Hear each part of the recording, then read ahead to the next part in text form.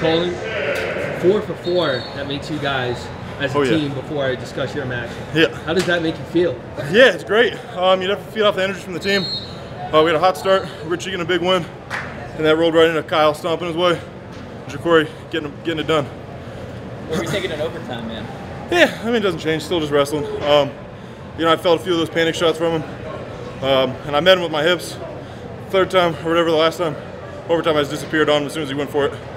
Yeah, take the easy takedown there. You know, when you get into those deep waters, what remains you to remain calm in those moments? Yeah, it's wrestling, you can't overthink it. Sometimes you can finish it in 7 minutes, sometimes you gotta go extra, extra minute or whatever for the takedown there. But yeah, it feels good. Just sometimes you gotta win the ugly ones. Getting another All-American to your name, how does that make you feel? It's good. I mean, All-Americans, it's pretty great, but for right now, all I'm worried about is winning a national title. So the job's not done. What is your mindset going into this nationals compared to last nationals? Last year I was beat up, I was banged up, but everybody is. And this year I just don't care. Don't care about any of the dings, any of the bruises.